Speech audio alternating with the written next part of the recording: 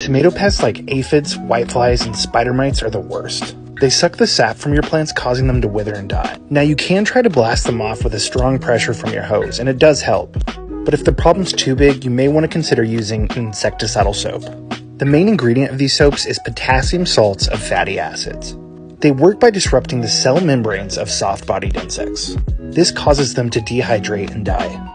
A concentrate like this is great because it can be diluted, keeping it fairly inexpensive.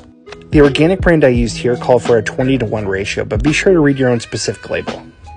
It's important to note that these soaps are different from household kitchen cleaners like Dawn, which are actually detergents. These contain abrasives which might harm your plant if you're not careful. Apply the soap spray to the tops and bottoms of your leaves as you find pests. Keep an eye out for pollinators though, as they're beneficial to your garden. Continue to apply this as needed to keep away the troublemakers in your garden, and your tomato plants will thank you.